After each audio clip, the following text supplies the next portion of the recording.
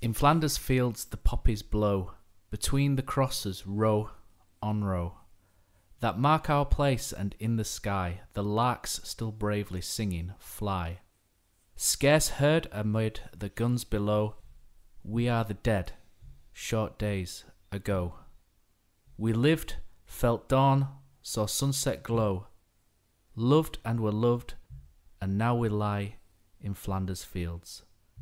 Take up our quarrel with the foe, to you from failing hands we throw. The torch be yours to hold it high, if ye break faith with us who die. We shall not sleep through poppies grow in Flanders fields.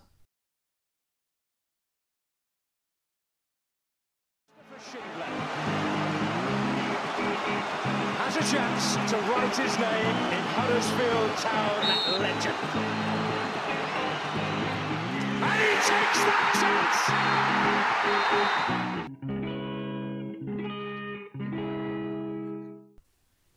Right, guys, welcome to episode 14 of the Andy Takes That Chance podcast. Remembrance, a little poem there for Remembrance Sunday and the weekend gone. Guys, we've got 4 points in 1 week. There's myself, Matt, Neil, and Richard El Coso Loco Cosmala. Good evening. All right. Guys, we saw a rip-roaring, pulsating game, end-to-end. Probably one of the best games we've seen in the Premier League era. Outstanding game. Town a little bit unlucky in the end. Before we just dissect that, I just want to think the game. What a game. It was absolutely buzzing. I had to laugh listening back to my kind of bit with Jamie in the gas club. I sounded like a bit like Kevin Keegan. And we're gonna be fighting all the way. And you say that about a man like David Wagner. I was proper pumped up. And I think it just came a result of such an amazing game of football. I thought the atmosphere was sensational in the South Stand and everywhere else.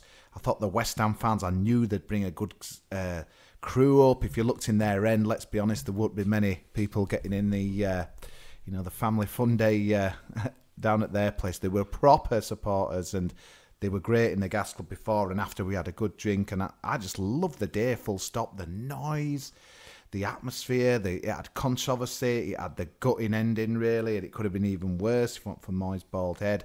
Just walked out of the ground thinking, wow, I'd just get me a beer. Last thing I wanted to do really was record anything with Jamie. I was buzzing, and when I listen back to that, it sounds like I've kind of been on some helium balloons, but I just thought, what a game of football. A bit stronger, I think, than that. Huddersfield Town have come a long way, because when you think what they were doing, they were slinging on Antonio, they were slinging on Chicharito, they were absolute Alamo. They were like players worth billions. Millions, let's not exaggerate, and I just thought, we gave them a great game, and I thought we deserved to win. There's not much to add to that, to be honest. It was a belting game of football. Absolute cracker from start to finish. Kosi's pretty much covered it all. Nothing much to say, to be honest. That's the end. Thank you for listening to episode 4 now. Okay. So, Town are, Neil, Kosi, we're top of the league in terms of how many times we've hit the woodwork this season. Yes, so it's a apparently joke, innit? It's a joke. I think we must possibly be at this stage of the season, I would be very surprised if any team in the history of the Premier League at this point in November has hit the woodwork more times than they've scored goals. Well, the two on Saturday, Mounie, it's a cracking header, to be honest. Fabianski, can't fault him. It's just a bloody good save. I think I said, I've got to apologise, I think the emotion, but I said Fabianski knew nothing about it. He knew everything about it. He knew everything about it. It's a cracking save. It was sensational. I think I bagged him here last week thinking he may be a bit of a weakling. He did. He jinxed it. Yeah, sorry, but that... It was sensational. What a the save. one with Billing, yeah, it's a cross. But when you watch that from side angle on replay, it's spinning. How has it come out? How has it not come off the keeper's back? Well, at one point, it's half over line. How's it not come off his back? How's it coming off Fabianski's back? Unbelievable. There were one at Barcelona the other week where Ter Stegen, it just exactly the same. It hit his back and went in. It's like, why don't we get that look? We're cursed. It's unbelievable. I would like to put an appeal out now on the podcast for somebody with a degree in physics to come on and let us know how that doesn't go into the back of the net. It didn't deserve to. It wasn't an intentional shot, but we've seen that go in so many times. I tweeted town after and see if they could borrow Peter Kay's orbital sander and take a bit of something off port. They might start creeping in then. What did Barry Fry do? Did he have all four corners of the ground or what have you? Maybe we have to do something like that. We're going to have to start doing something, but we do just seem to be cursed. What was that, 9 or 10? 9, I think. It's ridiculous. Yeah. God. When you're counting that Woodwork, I've never done there's never been a season like it, has there, for post? Maybe there has been in total if you'd 46 games, but I can't remember anything like this. It's ridiculous. It's bonkers. Kosi as the number 1 Lukasz Fabianski fan in the Premier League. Masses. Which was the better save, would you say? The volley from Mounie against Swansea last year where he tipped that onto the bar, or the header? 2 outstanding saves. Probably the best saves we've seen. It's got a bit header on Saturday for me because it was point blank on it and he hadn't got much time to think about that. And he's just flung himself and got enough on it. The power. I wonder if he's got something against Huddersfield Town, Fabianski. Although the goal, I suppose we'll come at in a sec later on, but he did seem a bit flat-footed. It was a strange goal, wasn't it? And that as well. So maybe he kind of undid a bit of his good work From there. Where we were sat, we actually said he thought it were going wide. It were almost like he sort of seeing it out. Then all of a sudden it's in bottom corner. Just on a minor weird issue, Declan Rice, there were a guy next to me just booing him every time he got the ball. Really, really loud. Now, I thought... Is it something to do with a poppy, or B, have we come across him in the past? Because it was the most oddest thing ever. Every time he got the ball, he was going absolutely mental. I thought he was their best player. Yeah, I thought he looks a good player, does that lad? Well, he's been Ireland for England, hasn't he? I don't think he's made a decision, has he yet? Apparently so. Has he? Well, don't know why they're booing him then, but I thought the best player for West Ham, and I thought it was outstanding, was Felipe Anderson. Yeah, he's good.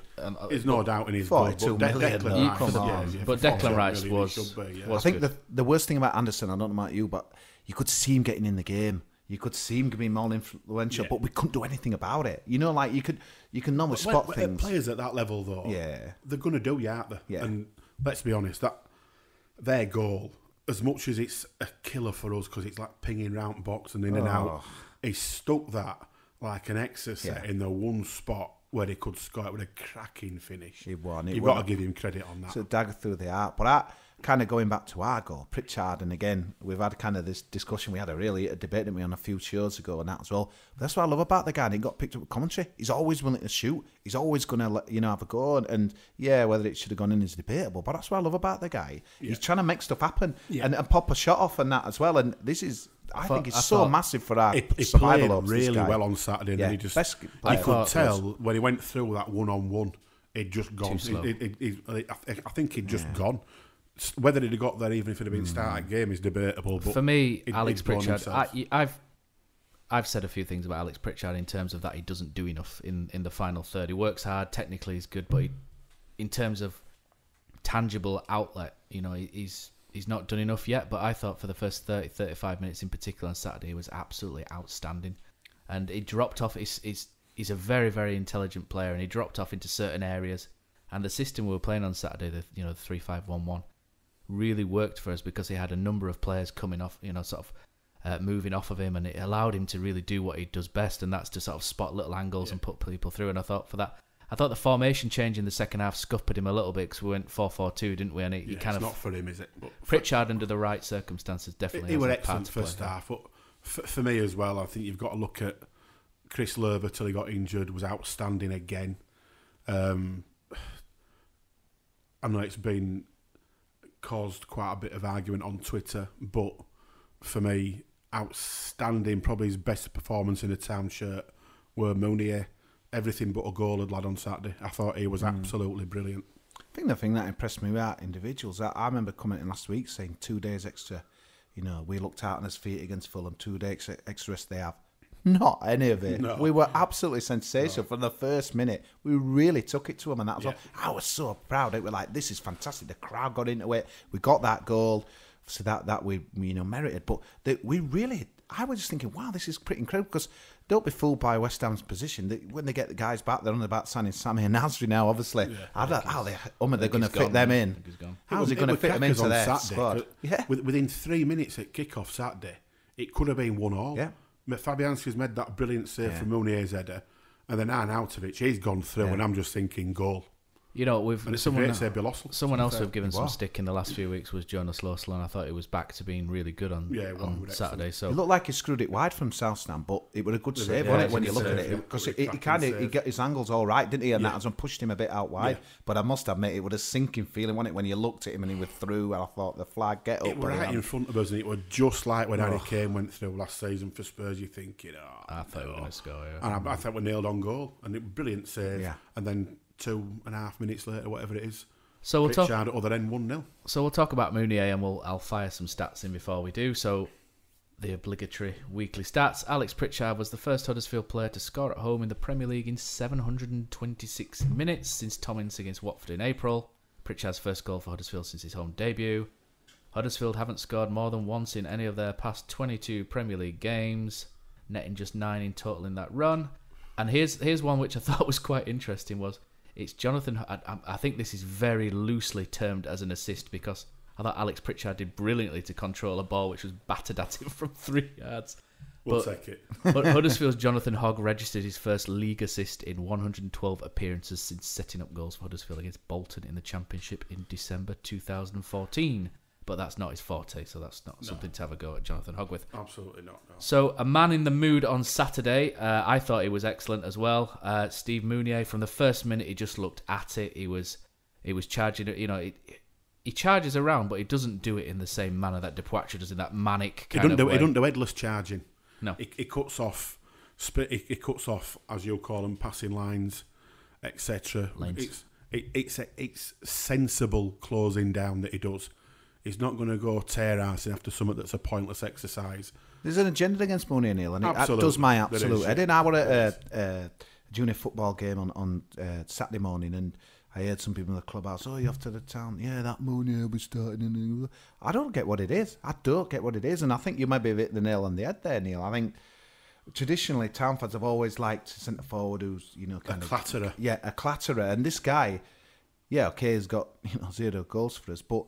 You clattered someone. Why waste your energy, especially in the Premier League, though? You know what I mean? It's just like, to me, I just don't get it. And I totally agree with what he said on Saturday. I thought he was absolutely fantastic. And to me, if Huddersfield, say we couldn't get any strikers in January, I think we've got more chance of staying up with Steve Mooney leading the line than Laurent Depoitre. Absolutely, and we're not decrying Depoitre. We're just saying that for us, the preference would always be Mounier over Depoitre. Look, he's got his. There are things Mounier could do better. We're not going to sit here and say he's perfect, are we? That he's gone through 1-on-1 with Fabianski, and he should have cut in on his left foot to open the goal up. He didn't. He went down his right. He didn't. Que sera. Second half, maybe he could have done better. Target. What a ball by Congolo, though. Yeah. What a ball by Congolo through where he's kind of fell on a bit, but it's just kind of crept a bit. I watched that back at the time at the ground. You thought, what are you doing, Mounier? But when you watch it back, it just jumps in front of him, and it gives him a bit of a hard thing. So. I thought it was great. We all thought it was great. Get off his back. And... All these who moan about him, and moan about him in ground very vocally as well, I don't understand what people think they're gaining. This lad is young. He's 21, 22? 23, I think. So he's a young lad. Because he's going to fact check. Foreign country. We've been through all this before about him getting burgled and all that business, but... he's still learning his trade, but he's a very, very good centre-forward. He is. I mean, 9 goals last year might not sound a right lot, but when they happened, they were massive. The game against Brighton, obviously the Palace, well documented. They were kind of defining goals, defining games and things like that as well. But, I'm really pleased with, it's really, I had to be pleased with a striker who scored no goals. There was an interesting interview today in the Yorkshire Post where there a few quotes from him and that as well. And the one thing that made me laugh says, I'm sure I will score some. And in a bit of banter, he was kind of saying, of course I will. I cannot spend a season without a goal. I'm a striker. Come on, So it's good that, and it's not kind of mentally weighing him down. This is we're not saying that we don't want him to score goals, and we're happy for him not to score goals. Of course, we want him to score goals. If he starts scoring, we stay up. It's as simple as that. But sometimes people who've got the sort of agenda against him have just got to watch a game like Saturday in exclusivity from rest at season and say, lads had a bloody good game, and move on. Yeah, that's exactly. I'm sat here. I've been critical of Alex Pritchard in the past. I can sit here and be objective and say, look, he was great, especially in the first half on Saturday, and I think more people. I'm not saying that I'm the beacon of Huddersfield Town fans, etc. But I think more people need to kind of look at games in isolation, and it's okay to say he had a bad game there, but it doesn't make him a bad player. He had a good game there, doesn't make him a great player. Just don't get too up and down. Yeah. So Rory Benson is an Examiner journalist. He's one of the better ones, thankfully. Yeah, well, we don't mind talking about Examiner now that Whop has been sacked. Blake the Snake. So he put some stats out about Steve Mounier, and I think, Neil, even you may find these interesting. In that Steve Mounier won 15 aerial battles on Saturday. The next closest was Fabian Balbuena, who won 5 for West Ham. Only Sam Vokes, 90 out of 160, has won more headers than Mounier. It's 82 from 141 challenges in the Premier League. But the Town man's win percentage of headers is higher, which makes him the highest, which essentially makes him the best header of a ball in aerial challenges in the Premier League. Let's be honest, and this will get shouted down on Twitter, and fill your boots, reply to me by all means. But if Mounier is playing in a better team than Huddersfield Town, a lot of these headers that he's winning, knock-ons, knockdowns, etc., are being punished. Oh, man, I don't have much to say. I've been more disappointed. And again, I don't like bagging players, but kind of to me, Aldi Potter seems to have gone a little bit backwards, really, and I blame myself for that. I remember the Lyon game. I know, friendly, what have you, but he took that goal really well, and he looked mean and sharp. But we could point to. I don't want to bag him too much, but there's a lot of games where his strength is in the air. We've seen, let's be honest, that the chance that he's had late on Saturday. Wow, that. To not even get on it. That shows where he's at the moment for me, Neil. Yeah. Just do something on that as well. I can't remember who was. That was another great ball by Congolo as well. Who was summarising the game on Sky Sports? I think it was. What's the name? The guy MK'd on. The Irish guy, Blackburn. Keith Andrews. Yeah, he was really excited. He says, yeah, that's got to be a goal. There's got to be scoring there. And it's just like, that's just that fox in the box, Neil. I know it's going back and you didn't play, but a Jordan Rose, I think all we're asking for basically is people to have a little bit of balance. Yeah. And it doesn't have to be all about one and all about the other. We can all happily get behind both of them. And if you're going to give criticism, just do it constructively and in a manner that's not too scathing. And like we say, just pick a game on game. Let's not do it over a period of time. We all know he needs to score goals. Lad himself knows he needs to start scoring goals. But on its own, on Saturday, as a performance, he's a goal short of a 10 out of 10 for me Saturday. I thought it was midfield 3 again. Were picked on from where they did at Fulham. Just kicked on again. Yeah. They were fantastic in that as well. I mean, Moyes had that beautiful bald head, just heading that ball away. It was a beautiful sight. And he was so casual. I must admit, you see stuff happening live, you think, this is a goal, whatever. I thought that's a goal. Yeah. I thought everyone else said, they've scored again. Yeah. When they just headed it out, we're like, wow, fantastic. Yeah, well, Mr. Casual. So speaking of fantastic, one thing, Kosi, that you think is fantastic is VAR. I think most of us on Saturday didn't understand what David Wagner was on about when he said we should have had a penalty, but we've seen it back on. I think it's the only match of the day that shows it. If you wanted to see it, it's about 1 hour, 10 minutes in if you don't want to watch the rest of that. And didn't Lineker say they were going to come back to it, Matt? You said, and he never did. Neil said that, but I think he referred to David Wagner saying we don't get much luck, and then I think he discussed the lack of luck that we get. I thought it was just exclusively about the pen. Either way, it still didn't get mentioned again, which it should have done. If it had been one at top, Sky Highlights never did. Nowhere near it. Yeah. So you guys saying that's a penalty? Do you think? Pen, all day long. Yeah. It's like so annoying because the look that we're not getting at the moment. If it does even itself out over a season, we are going to get. Yeah, when you think about that World Cup that we watched, and we were seeing stuff that we never seen before, like people were getting dragged down in the box, and the penalties were being given. Like we were like, get in there as long as it's consistent. We got a couple against Panama, didn't we? Yeah, and it's all stopped again. Yeah, it's all stopped. Yeah, it was ridiculous. It would have shoved all day long. Yeah, the trouble is because the game kind of quickly developed down the other end. It kind of we didn't really reflect on it. Like if it was somebody were taken out or what have you. So frustrating, and just because it's not blatant to the eye there and then, don't make it not a penalty. I think what was interesting. The referee's got a cracking view. Wagner called it, didn't he? And he was quite telling that on his interview, because we've seen obviously other penalties that we've discussed here that we should have had. He never really were very vocal on that. No. But he were very vocal on this. It's almost like you have a great view, or he's seen some VT footage or what have you. But it got me thinking, wow, when's this? And when I saw the replay, like everyone else, when you watch it back, all you end up with is Zanka doing his best Tim Clark impression, sat on his house with his hands in his hand. Yeah. It's so frustrating, but God, we sound like we're just like moaning. It's just frustrating, though, and you just want when they're playing, arguably better than last season for me. Although table and points tally don't tell you that, I think we're a better team this season.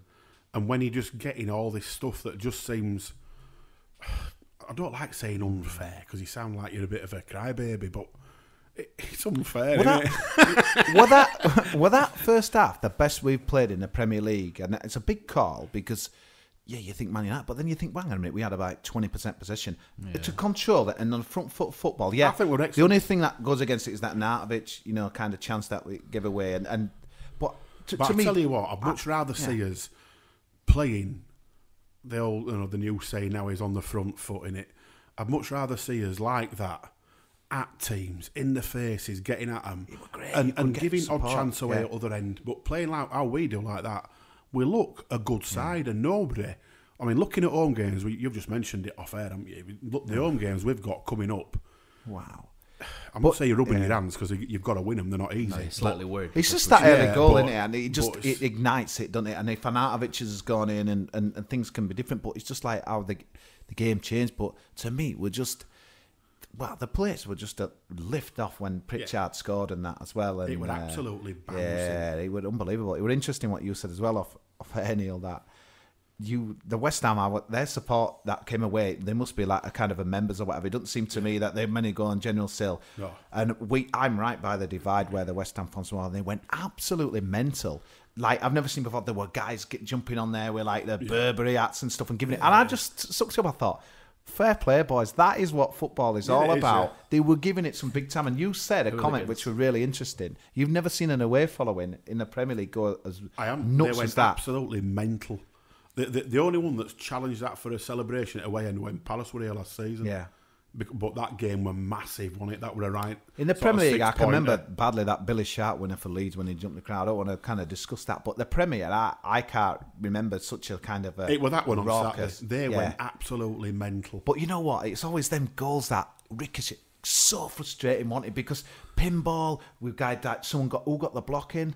There were a couple of blocks. Then the Nossel got down, and it was like I'm gonna pull you up on that Billy Sharp one. I thought that was the most tepid derby we've ever had. That one, and probably the meekest celebration. Though. Yeah, I thought it was meek. Yeah, they didn't stand though. Well, it didn't stand like that. Leeds and went nuts. I thought it was quite quiet from them. Move on from them, but yeah, it was just again.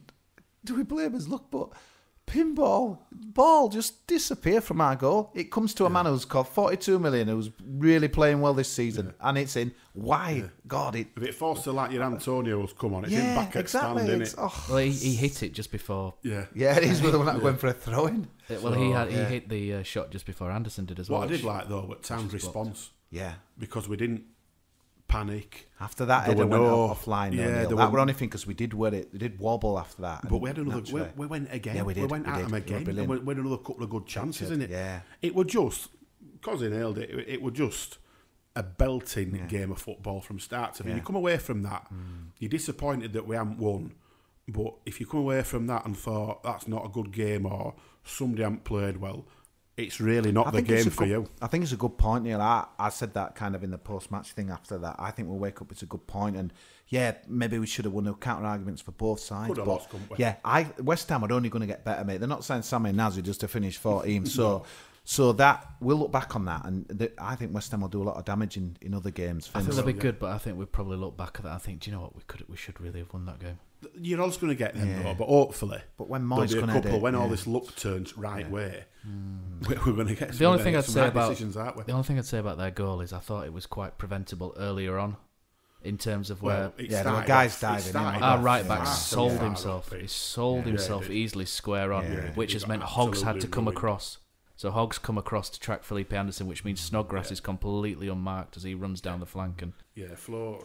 It I was know a bit, managers. it was a bit Flo's on disappointing. a bit of a mare on Saturday, if I'm being honest. I know managers concentrate on their own team and stuff, but I was a bit disappointed with Pellegrini's interview afterwards. He didn't really give us much didn't hear praise him. and that. I never Yeah, heard it him. were all about they didn't play well in the first half. Oh, it is, though, isn't it? Yeah, I He's suppose. won it Premier is. League before, and so Yeah, he getting the knows point what where he's Huddersfield with them doing is and probably that. not the greatest result, but Yeah, he's a very laid back kind of character in that. I as well. take stuff like that Yeah. with a pinch of salt. I mean, it's very, very rare that we get a manager from opposition giving us any credit whatsoever. There's only Klopp in there, and that's only because Yeah, there's only Huge we got some out of the game because as we saw earlier on Cardiff, that were just watching that in our bars before game, that were frustrating. Really. Speaking and of that. luck, yeah, Yeah. yeah. Thanks, Dale Stevens. Yeah, what a yeah. Well, he hasn't changed, has he? No, he hasn't at all. But you know what? What's interesting? I typed in Dale Stevens on Twitter like I do, a bit of a sado, and there were other teams saying that this guy's got previous. So when I put my picture on with Adam Hamill, there were other guys that. Yeah. So this guy's got previous, but yeah, they were in there of inevitability once he went off. There's They'd no win need that. for it. I don't. Shouldn't have been a goal that Bambo won though, should it? At the No, end. but I'm all for hard little get about your players in middle of the pitch. We've got one ourselves and we love him. Yeah, but he didn't. But he wouldn't do that. he don't do that. No. He wouldn't do that. He wouldn't He take just somebody out sticks half nut on a guys. shin. He just sticks nut on them, doesn't he? Yeah. It's a rock bottom, was that? If you ever watched wrestling in the 90s. Yeah, what a man. Right, so we'll finish off the West Ham game with we opened the Man of the Match award up to Twitter because there was so many good performances on Saturday. I couldn't fit them all onto the poll. Twitter only gives you 4 options instead of 5 or 6, which I wanted, and that caused a bit of an argument. 9 or 10 on Saturday. Yeah, the BBC gave the Man of the Match award to Philip Billing. The sponsors, I believe, gave it to Alex Pritchard. They did. Who would you give it to, Kosi? Oh, so I'm going to stop you there. I've just read a bit more of that Mounie interview. You mentioned about his shot, and I thought he did well there. And he said, yeah, that second one I did not make a good choice. He said, I shot at the first post, and I should have shot to the other side. You haven't read this, Matt, have you, before? No, I haven't, no. I made a bad choice on that one, but he saved it as well. So Yeah, that was my point. I just He'll thought, learn. I just Yeah. thought he should have taken it to his He left should. side, but it's probably not as He'll comfortable. learn. I'm a Pritchard fan, mate, and I just thought it was. I'd love to see a guy running themselves into the ground. I know it's a gimme, and in a Wagner I team. thought but- 11 did that, to be fair. Yeah, on Saturday, but I mean, which at was the end, he great. just had not, like you said, Neil, when he went out wide, that kind of chance when he had to go out wide. He was like staggered about like kind of a drunk coming out. Probably like I were on Saturday, leaving Huddersfield about 11 o'clock. But I think Re- I give him a run for his money at that stage. yeah. But yeah, absolutely, fantastic. For me, he was our better player, best player for me in that as well. Not just for score, but I just the energy and what he brought. I thought it really, really good. I find it really hard to split top 2 or 3 performers on Saturday. I think outstanding performances, Pritchard. First half, Chris Lover were phenomenal. Again, unfortunate to get injured. Glad it's not as bad as we first thought. But I'm going to stick my neck out and I'm going to go Mounie. I tell you what, were interesting though with that. Obviously, the injury, but first half I thought Adejanai were that kind of similar to Lover. He was down for a bit, wasn't he? And I thought, wow, he's done his. But as the bad irony was, we had it later on, and it was Lover and that as well. It was almost like fate would come and someone's going to go off on a It won't stretcher. good. It was horrible sight, which always is when stretchers get Great brought news on. though, isn't it? Because even Wagner kind of were writing him off. It felt to me for a long time. So for it, to come back like that. So reeling you back in. I was going to say, where are we now? Are we all man at match, Matt? My man of the match was I looked at it and I thought our midfield 3 put in a 90-minute performance. I thought Alex Pritchard was fantastic for 40, but second half not really. I thought he worked hard, but in terms of on the ball, it wasn't really his game, so I couldn't put him in. For me, I couldn't really split Hogg, Moy and Billing, but I'd probably just nudge it towards Hogg. Which shows you then It what an shows how all-round good many good performance it was, performances. because you've gone Hogg, I've gone Mooney here, Kosi's gone Pritchard, and like you say, there's good shouts for another 3-4 players.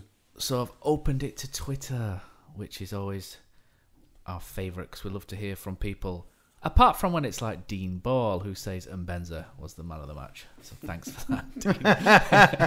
I think it was that fresh air shot, wasn't it, which sealed that one. He actually put a shot as wide to left side that he put to right side against Fulham, didn't he? Had a better shot in the gas club, mate. They're shocking, yeah. Terps. Tanzanian Terrier says a difficult choice. Certainly Hogg, Moy and Billing were equally outstanding and close to call, which is similar to what I've said. Sadly, I couldn't fit Billing on the man of the match thing. I felt quite bad afterwards, but me and you, I think 3 of us checked, didn't we? And Kosi was quiet because he was working, but me and Neil thought Moy was slightly ahead of Billing, only just. Huddersfield Town 1908, at Town Terrier thought Billing was the man of the match. Steve Silent, Alex Pritchard, backed up by HTFC Images. Chris Taylor says, tough choice. Mounie for me worked hard, so he's backed you up there, Neil. Correct. Not saying the others didn't, but he won the most aerial duels. Linked well with Pritchard. The flick, I think Danny mentioned it last week, and he was saying when we're not bagging Depoitre, but when Depoitre wins a header, it's just to flick it on. When Mounie wins a header, he's guiding it to people, and I thought that was really noticeable on Saturday. So Baggy Penguin, I'm not sure what kind of one that is. Belting name, that. Boing, that's the theme of the weekend, isn't it? That's why I looked. I was like, Baggy Penguin. He says, Pritchard for me, movement on the ball was brilliant, which I agree with. Took his goal well, just a shame his tank was empty later in the game, which pretty much what you've said there as well, Cos. Malky says, Billing, and how dare you include that lazy non-scoring. I'm just joking. I think the best thing with Billing, I mean, if you've got to remember the Everton game, I mean, we kind of called that out as maybe a defining moment in his town career. Yeah, and he's kicked on. He does it every week. He's kicked on. This is great. It does worry me with January, and he's a presence. You know, and I've noticed. I sent something to you on forums that always, debatable, but the Palace one, and whether they can sign him is another matter. But the fact he's caught their eye. That says it all, that, people are noticing Philip Billing. And I think the thing is, though, mate, because he takes a long throw in, and there's not many people do that. People's like, hang on a minute, this guy takes a long throw in. Can he do any good? Because I remember that Challoner guy at Tranmere, going back. Yeah. But he could... He couldn't play, though, could he? No, God, if he listed. Richard Logan's one-armed throw was always a belter as well. The Gainsborough's finest. But Billing's turning heads, not just in Huddersfield, so, keep it up, Phil. Lad's a player. Fantastic. It's not going to be long before he's in full Danish squad with Osland's anchor. I love him out, lads call him the Eiffel Tower, don't they, on their Instagrams? Laturi fell, they always put the Remember as well, Swansea came in with a big bid for Billing not so long since as well, so obviously his potential is noticed in football circles. And if you're looking at what players are going for now, you're starting at 15, aren't you? More. How long's he been with us at Town? He's been with us for it must be 7-8 years 16, now. He's been with us since he was 16, so that would be... What is it? He's 21 now. Ross Wilson. It's quite a good story. I probably mentioned it on... Years. I mentioned it on previous podcasts where Ross Wilson went to a game and he went to watch a different game and turned around and there was a game on the field behind and there was this big midfielder dominating the game and he was spotted by accident. I still love that Nottingham Forest moment. I know Cardiff will get mentioned, but I will be on that goal that day. Forest one counted though, we won. Yeah. Cardiff, we bloody lost him. I love they put kind of videos out, didn't they? Remember when we were at Championship, didn't they? But he said keep the receipt, didn't it? Billing. I love that. It was brilliant. Yeah. One of his best goals was technically one of his best goals was in the under-21s against Nottingham Forest away, and he hit it from about 25 yards and it hits the crossbar. It's an absolute rocket. Hits the crossbar, bounce down, whacks the crossbar again, bounce down, and then goes in the roof. Remember when he scored with it against Reading in Championship promotion season? Good finish. It came across 6-yard box and it was coming up at him high. But because he's so big, he managed to still get his foot over and he just kept it under by when it roof at net. I've said it before, I've done it before when he did some of that Radio York stuff and did stuff with Eddie Grado. I'm going to mention his name here, but good guy. And he just said, Philip Billing, player. That's all he said, player. He didn't give much praise to players, so when someone's like that saying it, mate... If he does go, it'll be a lot of money. Yeah. And there'll be a lot of people going, we've done great there, he's not worth that. He is. He looks like he's enjoying his football nearly. He's really good. It actually looks like, eventually, the penny has dropped. Because he's got all the ability to be whatever he wants to be. Yep. Joe, just to finich those things, John Lamb says, Pritchard for me, but Hogg's pass that nearly got Moy in. He's put some love hearts there.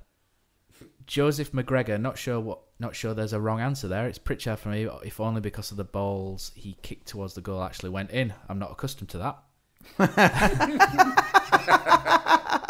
Richard Crowther, Pritchard first half, but second half let himself down a bit. Bit harsh, Richard. Alfie Kennedy. Formation change. Yeah, I think it was that, which he's too far away from everyone. But Alfie Kennedy says, wouldn't give it Pritchard, had a great first half, but was very poor in the second, but had to be Hogg. I think poor's harsh. Again, we're going to say formation changes made him a bit more isolated than anything. There's three of us in, we've all picked somebody different. Great performance, good team performance. I think we can be really happy with that. You want to be worried when you're walking away and you're all going, well, it's so-and-so, innit? And you've only got one man to pick. And one man that can be really happy is our Australian listener, Ian Kilroy, who's just seen a really good performance with a back three. You know, if it can be uber critical, again, I could be shot down here, but same with the Fulham West Ham, do you think it's just because we put so much into the first half that it's impossible? Plus, the opposition's obviously got a lot of quality that we can't just keep it going. Because again, it just felt a bit like Saturday. I'm kind of thinking West Ham are going to come back here, and they really did. But I suppose when you think about what they're bringing on and Chicory, I mean, we didn't really discuss that chance, and I just got nipped at Lou with that, and I had this, and I thought, oh God, so lucky how it got to him. So that's the kind of luck we don't get. Should have scored with that header though, shouldn't they? A man of his calibre. Probably should. Yeah, we got away with that. I remember him scoring with the back of his head once for Man United and raging, not raging, but absolutely raving about it on match. Did you see his dive though later on? What about his dive? I think I missed that. I didn't. And a yellow card. It was ridiculous. Awful. But that don't get picked up on match at day. No, he don't get a yellow. Nothing. It's West Ham. Yeah. It's not Huddersfield Town, is it? So it's not news. It's not. So Kosi, that's West Ham game talked about. But before the game, the HTSA and the Cowshed Loyal placed some leaflets in the south stand where you were situated. Yeah, I kind of think, I mean, just even before that, I thought what the club did was just perfect, I suppose, with the remembrance. I thought that were fantastic. I don't know about you, but when the last post is played, it's proper solemn moment and that as well. And I just thought we did everything right with that. I thought the Tifo was really, really good in the Kilner Bank. I just thought everything was really good about it and that as well. The only thing that kind of didn't mention it, but a bit of a weird thing, when I've seen these last posts played before, you have a 2-minute silence afterwards when I've always been at rugby. Now, I don't know whether, because, to be fair, I think some of the West Ham fans, you know how it is in the concourse, had a beer and they were coming, you could hear the noise from the background, so as usual, shut up and all that, and that started to get a bit audible. So it was weird, really. I thought we were going to have a minute silence, and I think the guys on the field as well did, so they kind of stood there. That was all a bit weird, but I thought it really good and what we did, and yeah, it got a bit of national recognition, that, so it should. The club are really good at doing stuff like that.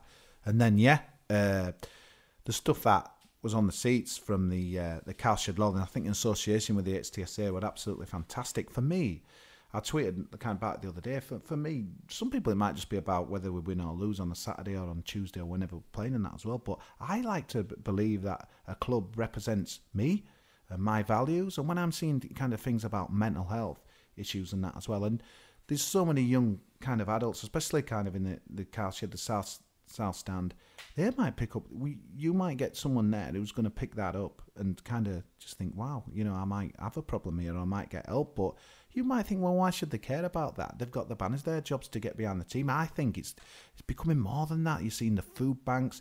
I just love the way you said something, Neil, saying I bet we'll probably get a bit of stick for that Remembrance Day, but everything we seem to do is done with a bit of class and good intentions. I think they didn't do. I read rightly that the Cowshed Law had a whip round. They decided against some banners, and they put £100 in the. I think, was it Remembrance Fund? That could be. Yeah, something like that, and that as well. But I just thought that were absolute class. I'm picking this leaflet up thinking, wow, this is kind of bigger than football, and it should be though. Your football club should be all about your community, and I some other fans, I feel a bit sorry for them because they've not got that. They've not got that. And we mentioned the Leicester that, you know, sadly, it's Vishai, the kind of the week, he seemed to be the guy like that. And when I saw that on Saturday, I've gone on a bit about it, but it just, to me, it means a lot to me, does that though? That is just what I think it resonates with a lot of people, to be honest. And there'll be a lot of people that won't talk about things and have got issues. And for Cowshed Law and HSA to come up with that idea in the first place, never mind actually follow it through. But for somebody to actually use that as an idea and to push that in a football ground where there's probably a lot of people in there who are silently suffering or whatever, and for them to sort of open that door for somebody, they might, if one person has picked up that leaflet in that Cowshed on Saturday and read it and followed through with it and done something about it, It's worth it, innit?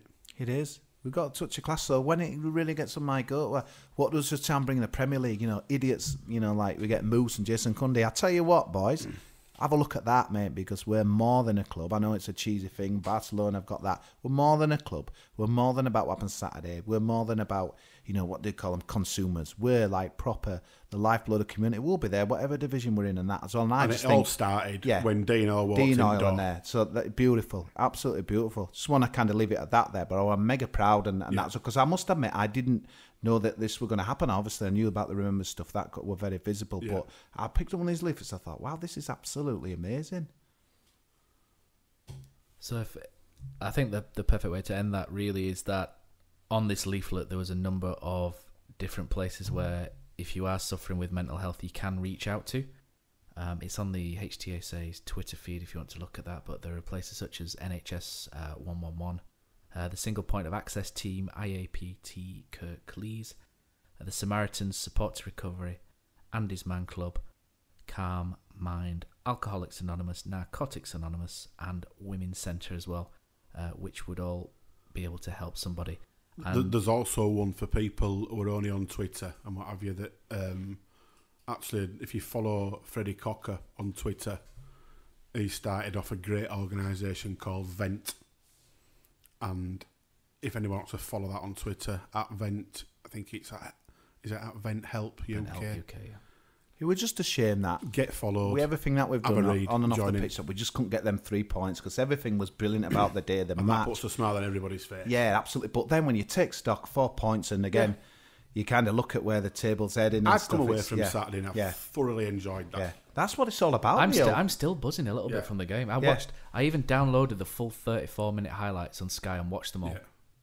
And I enjoyed it. Actually, I didn't speed through it. I really enjoyed it. It's a game of football, and I haven't done that for a while. No, it's like Kosi said, it is proudly more than just a football club. It has, and it goes so much beyond look at 90 minutes on a Saturday. The bike ride again that's happening, in the new year. The old club, and it started when Dale walked in the door, and it's all sort of spreading from there. And club back everything, which is even better. We haven't got a club where you can't do that's a bit too political. This or PC that. Wouldn't mean as much to me, Neil, if we didn't, because.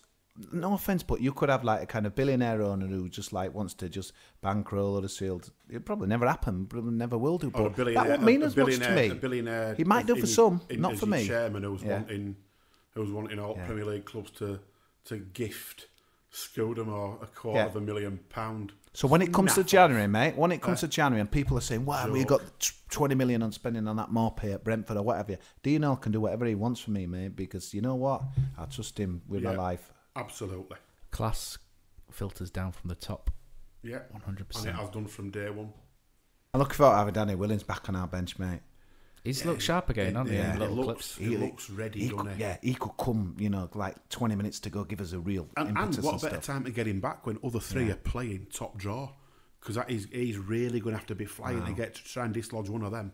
I know Instagram doesn't tell full stories of life, but there's no one seems to have worked harder in football to get back. I love this story where one of the physios has taken over his Instagram and he's pestering him. I thought that was brilliant. It's really good. But you see both Williams and the other one who stands out for me when you see Instagram, who does no but work is Kachunga. Yeah. And I'd love to see it like back on bench and getting a chance. And there's quite a few calling for that. Yeah, the competition for places on the bench, Neil. I think when you look at Sobby, nearly 6, Diakabi just over 7, and Benza. They can't all fit on bench, Neil. Obviously, he's only on loan, but it's 13.5 million to trigger. Wow. Let's hope they don't push that button yet. VLP, there's honestly our bench. Yeah, Van der Parra's another strange one. He was ill and he's not been on the bench, and I would have thought he'd have been on there because he's never really let us down as Van der Parra. Apart Reading away where he got sent off for having got the ref, but apart from that, he's remedied it since then, hasn't he? Yeah, he's done more than enough. But he's there's him and Kachunga, and as much as we've invested all this in new players in summer, them two are still in front of the other three for me. And I don't. It's not a great indictment, that is. No, it's quite damning, really, isn't it? Project players can take, and like we talked about Mounie, players can take a while to get going, and fair enough that happens. They're young lads, aren't they? But when I see Benza come on, Find the words. Take the time. Neil. Find the words. I just want to. Woosa. I'm willing him. To, there's something there because he every pulled now that. and then, I mean, he there's did a something cracking there. shot with Tottenham at home. Yeah. And he just got it And out the his feet ball and he leathered put it in as top well. corner. And you're thinking, this kid's got, and There's he must. something. He's got something. He must have, but it's just not happening for him yet. And then but you watch him, something needs to happen soon because. And you're watching 17-year-olds from Fleetwood nip the ball off him because he's got a touch like a cement mixer. You're just going, what's going on here? What is? So I hope it works out. We all do. Of course we do. Is it purely a confidence thing? Probably. I think confidence is probably the And key thing for a footballer, even above ability. So if you've got confidence, you're better than you are anyway, aren't you? So I just hope it comes good for him. But it's been a rocky start to say the least. But the fact that he's on bench and getting on and Deercap is not even on bench sort of tells all the tale, doesn't it? Yeah, I'm not sure what's going on there, but. Which is an odd one, really, because he came on for about last minute and a half against Liverpool and got round back twice and got crosses. We haven't seen him since. There's a big talk. Yeah, the guy is quick. The big talking point, though, and moving on from Scotty Malone's song to they've changed it to Mbenz. I don't like it when they just shoe on another name in and that. I know all songs are generic. And I wondered stuff, who they were singing that about. Yeah, I didn't kind of fit as well, but fit. yeah. Malone, Sorry, Isaac Cal and Shendall. Benza. No, Yeah. sorry, it don't fit. No. Isaac and Benzo, so no, that doesn't. I love the song, but maybe a different bin player. it, lads. Bin it. Maybe a different player. If it scores, though, get it back out. Yeah. To be fair, Put it in an envelope and send it to Derby. Let them have it. no songs had more. No songs had more players than the Pavel Abbott one, though. Surely. No. Anyway, so I like Pavel Abbott. So from whoppers to weapons to satchels, we're going to do something a bit different this week, Neil, aren't we? And this is... I'm not sure about this at all, but we'll go with it. It's Tuesday night. It's Top of the Whops. In at number 5, it's a big club mix by the top 6 propaganda apologist at Mustafi Magical, who covers a Willie Nelson classic of Vote 'em Out, as he says that Player of the Month awards should never go to a Bournemouth or Brighton player despite how they play, because they don't have enough fans to vote for them. What a whopper!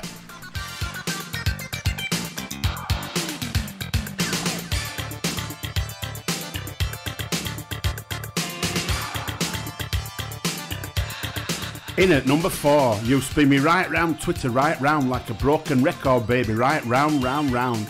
It's HJFC chat on his one-man crusade to disparage any contribution by Steve Mounie. What a whopper.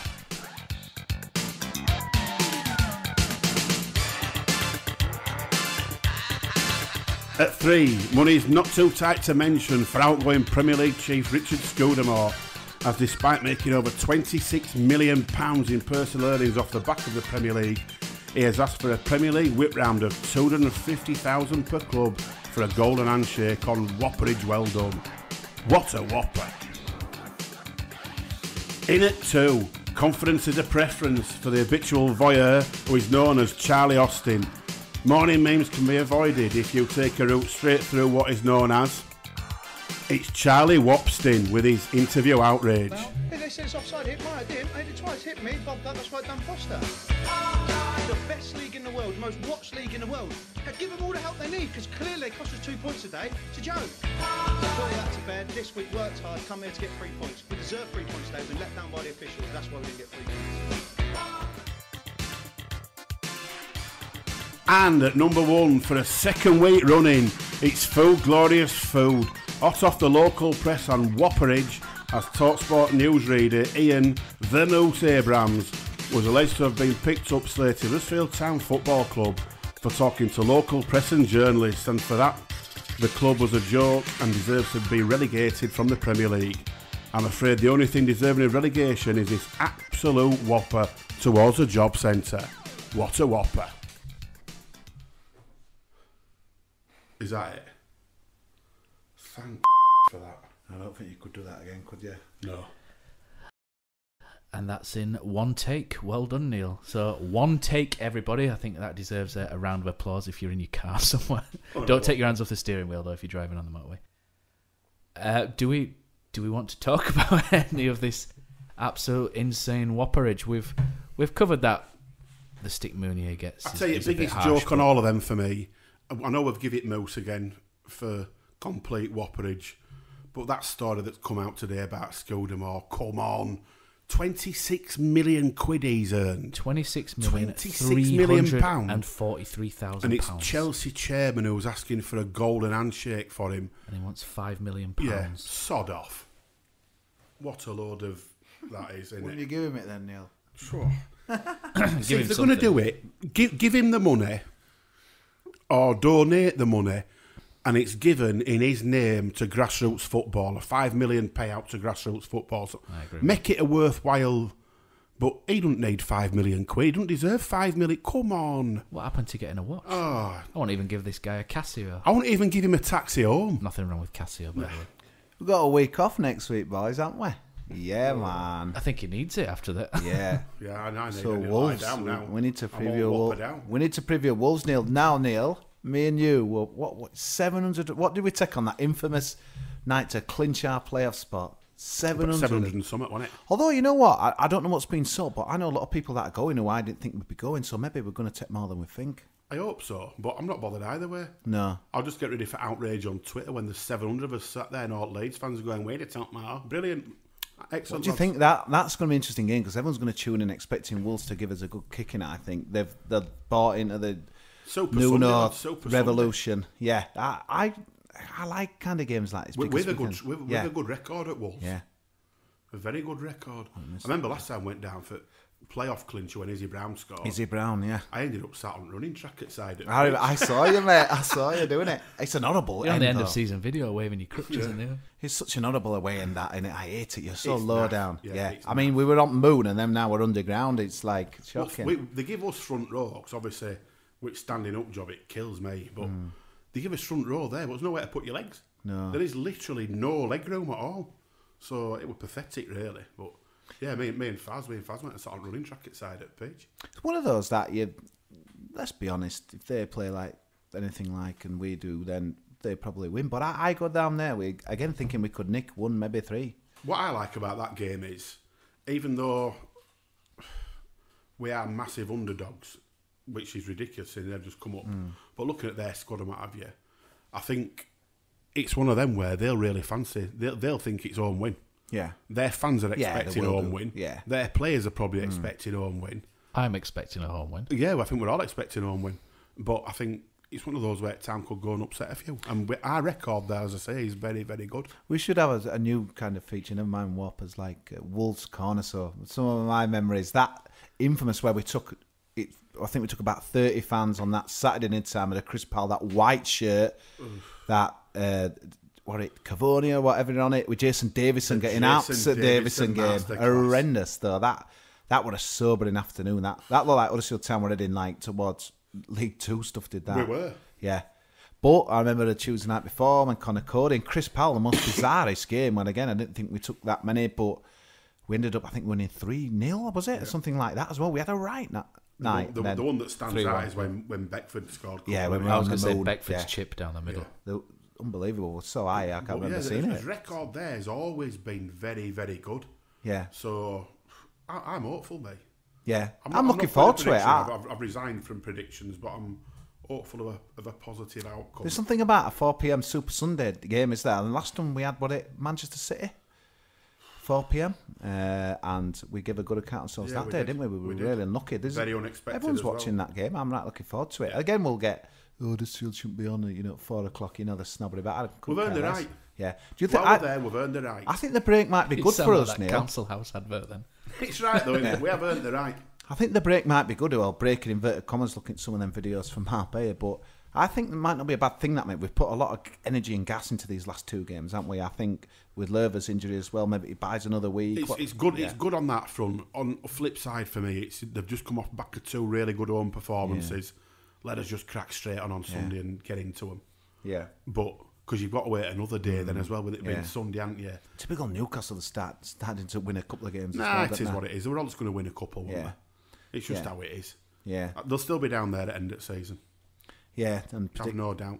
I tell you, did anyone else see that? There were like last week about I think we were discussing a little bit before, where just they're saying the most unpredictable league in Europe, but it's total rubbish. You know, it was saying, I think it was incredible stats, something like they played like the top 6 and that, so it was like played 34, won 33 or something. Yeah.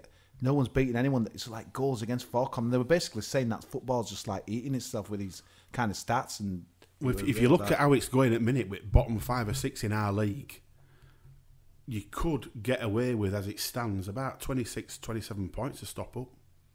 Yeah. That's how bonkers it is. I think it could be a record low. I think it will be. I just think it's nailed on with how it is. I mean, let's be honest. We've won 1 in 12. We should be cut off long since. Yeah. We're not even bottom. No, we're not even bottom, no. Kosi, I did a quick, whilst you were talking there, I did a quick check on Soccer Base on the head-to-head. So since we got promoted back to the Championship from, it wasn't the Championship then, was it? To Division 1 from Division 2 back in 1995, we've been to Molineux 10 times. Can you guys hazard a guess at what our record is in that time? I love putting you on the spot. I remember when Marcus Stewart scored a winner there. Yeah. Marcus Stewart scored a winner there. What, we played 10 times? Yep. How many wins are you going for? I'm going for 5 wins. 4 Neil, draws. you said half, which is 5. Have you done your research there, Kosi? Because it is 5 wins, 4 draws, 1 defeat. Wow. Since 1995. Well, if we can keep that at 1 defeat, we're in for a good result, aren't we? We'll be buzzing again for the pod. Yeah. So we've got some decisions. Well, we don't have decisions, thankfully, to make, but the big man himself, Mr. Wagner's got a decision to make because Zanka, I believe, is suspended. and Chris Lerver's not going to be there either. And Chris Lerver. So one thing that I wanted to discuss was, is it time to bring back Tommy Smith into the team? If it were me picking team for that game, I'd start Derm instead of Lerver. Your straightforward, obvious one. And yes, I would go Tommy Smith on right hand side instead of Flo. Me too. I think he'll have a point to prove as well. He sounds like a champion a bit. You mentioned and kind of something you witnessed in the other week where, maybe he looked frustrated guy, but yeah, why not? This is an opportunity, man. And as we've seen with Phil Billing, he's took his. Can Smith take his?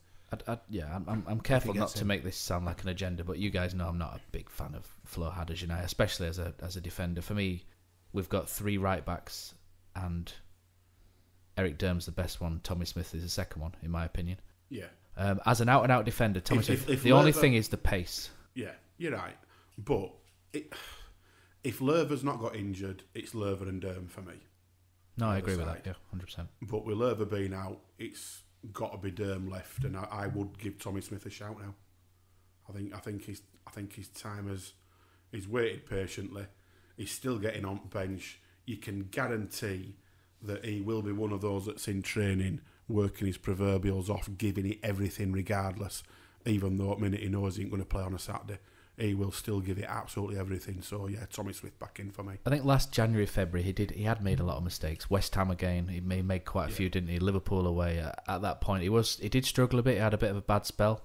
And Flo Hadders United deserved to start in that run towards the end of the season. But when David Wagner needed a solid back 4 or 5 last season, Chelsea away, it's no surprise. Man City away, Smith and Lerver, is it? He's gone back to Tommy Smith, and I think personally, if Lerver's out and Eric Derm's not playing right back, then for me, Tommy Smith should be back in if he's fit. The other quandary he's got is that Zanka is banned. Yeah, that's it. So he's not going to be playing. So what's going to happen there? Because Stankovic has been totally bombed out of anything, hasn't he?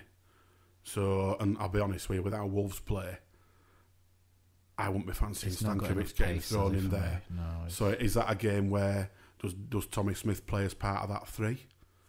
Does Danny Williams come in and do a job there? Can Derm play there? I think it's got to be back 4. It's a tough one, but you go to back 4. Back 4. Even then, there's even little things which shouldn't matter, but they do for professional footballers, and then that's Christopher Schindler tends to play on the left of a centre-back. Neil, you've played centre-back. You know that left and right centre-back. Yeah, right, Kosi. Left. I know. That's in DVD footage. Is that like a Neil centre-back?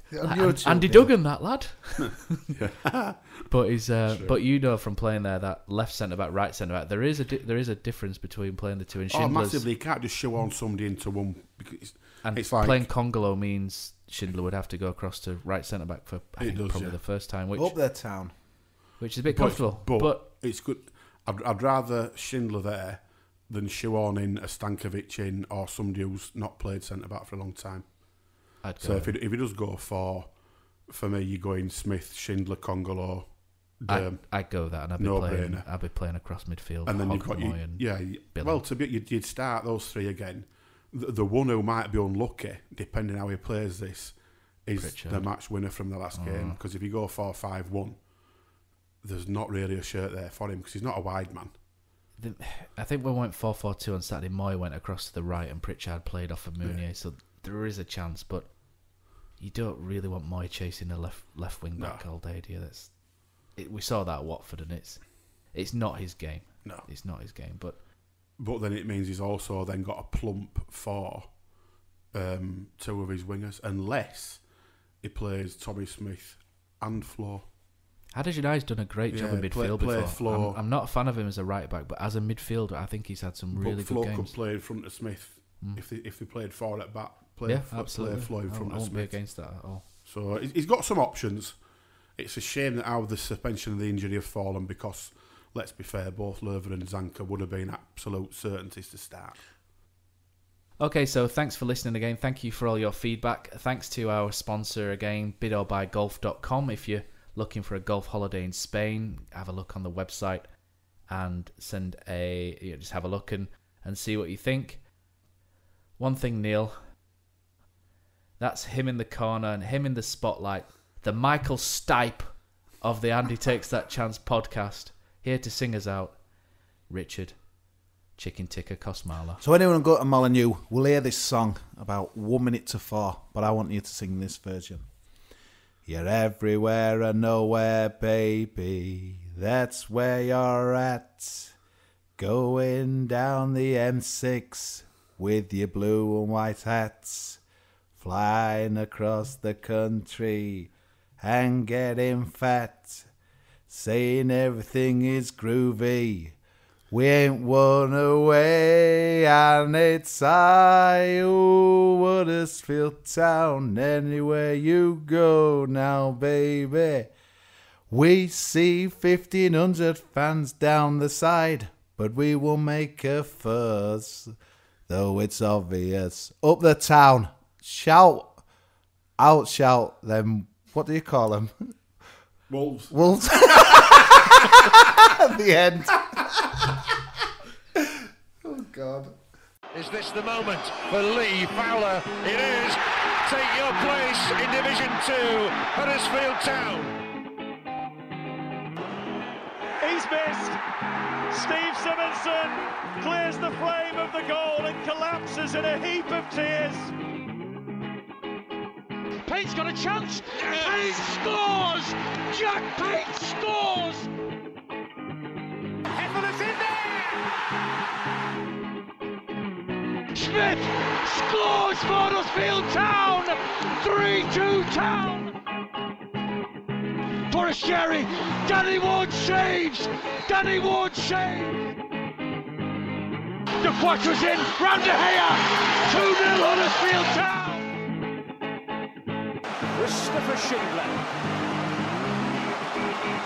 has a chance to write his name in Huddersfield Town legend. And he takes that chance!